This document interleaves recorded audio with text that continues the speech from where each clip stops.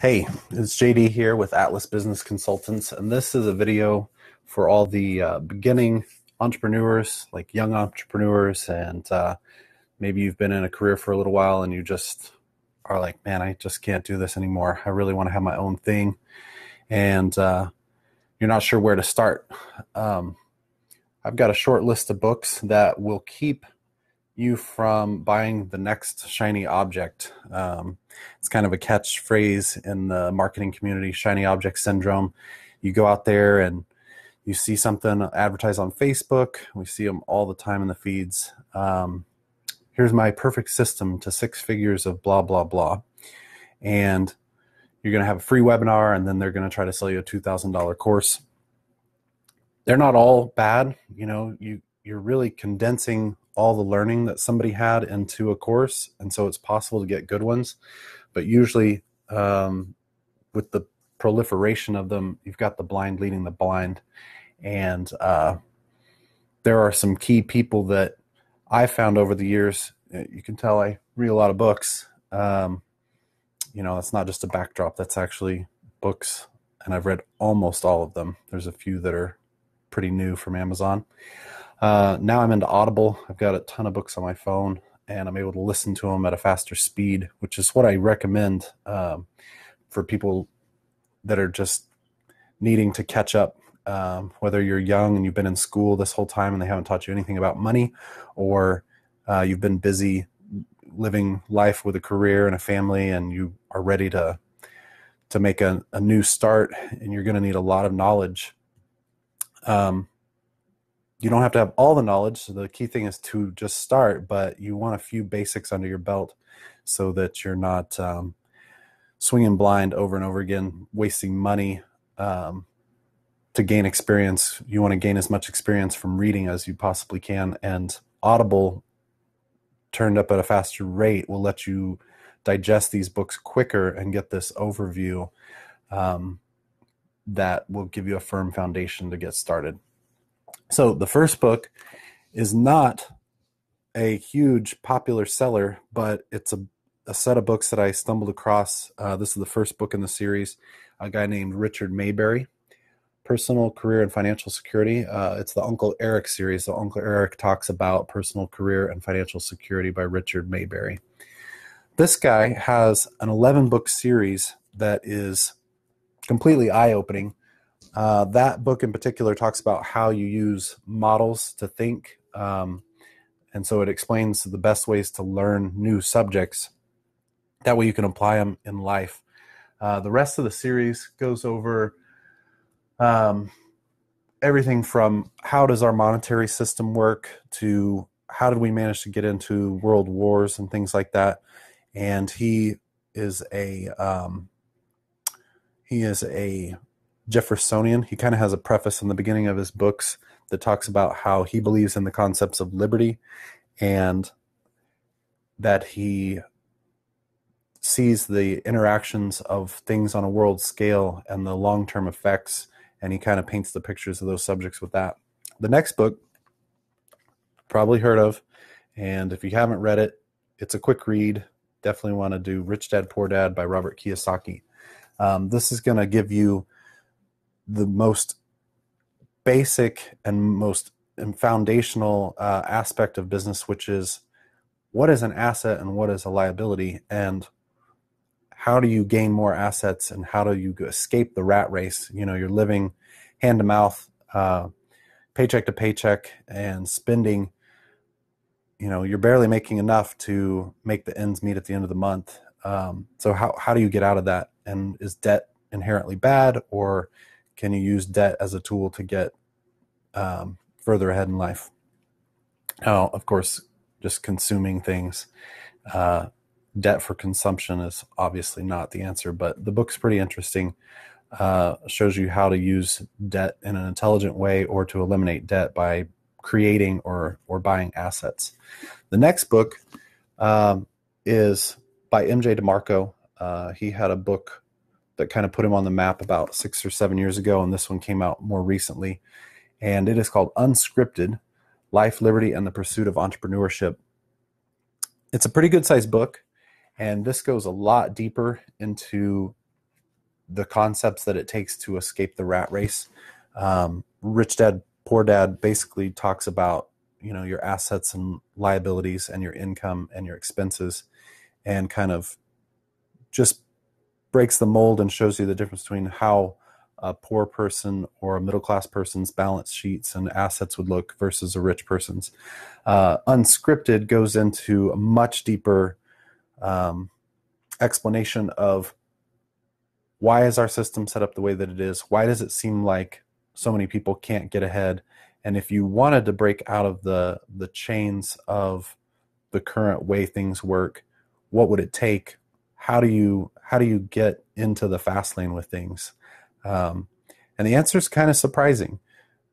He hates bro marketing, which is kind of what I was talking about at the beginning of this video, is the shiny objects, the marketing schemes that are pitching you a course that may have some value, but it's questionable. They're going to have high return rates and things like that.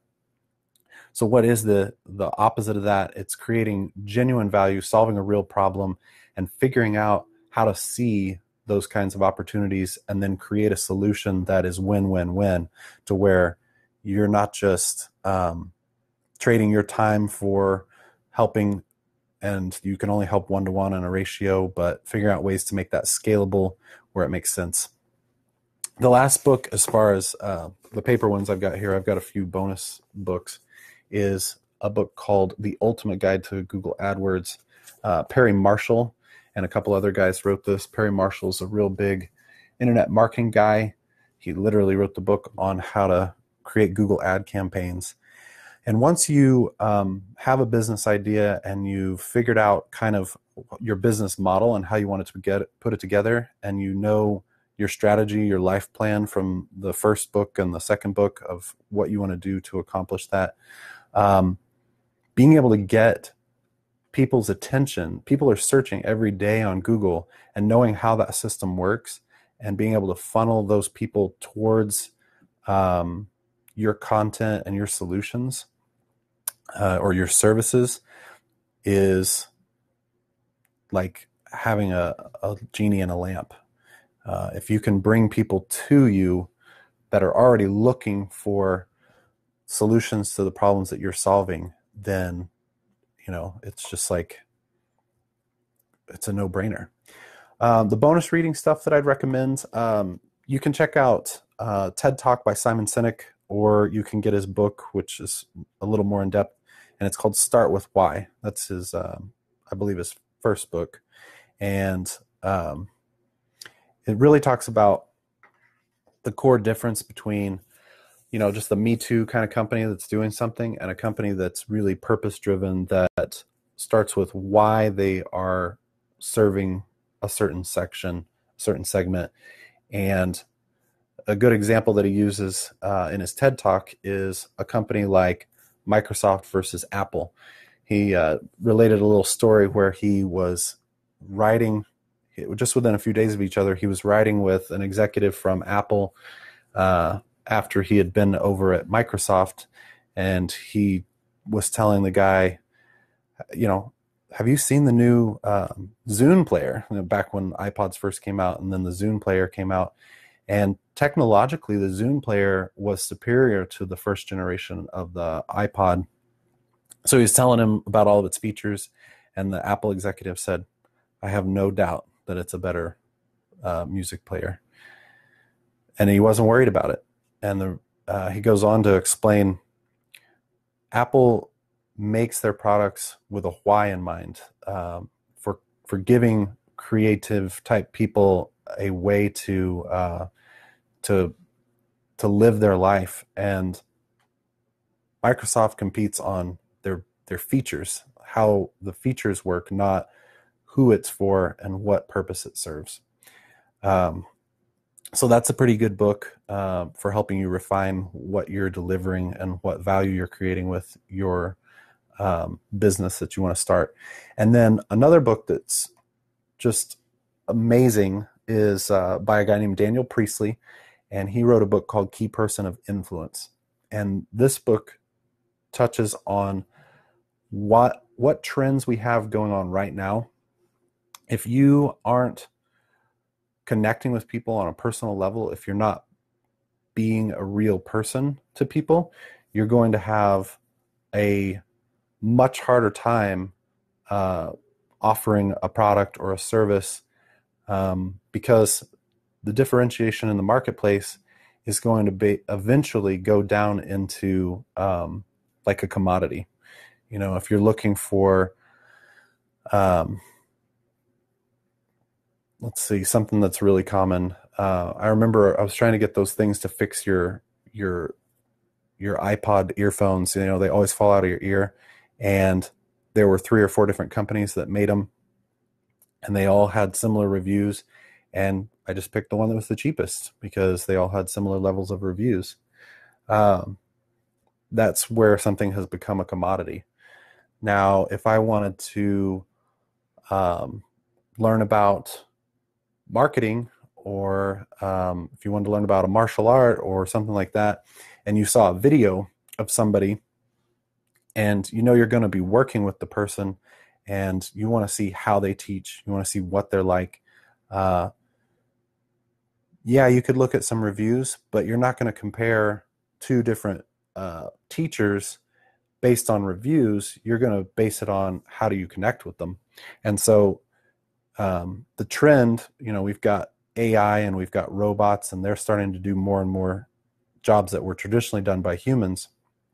But at this point, they can't replace communication and connection between humans. And so the key person of influence concept is how to create content and how to become an authority in your segment that you're working in, and show your expertise so that people connect with you and they want to do business with you. So that's a really cool book too. I'm going to double check, make sure I didn't miss anything on my notes here. Most reasons start with why, key person influence. Yeah, and if you have any questions, feel free to post them in the comments or send a direct message to me.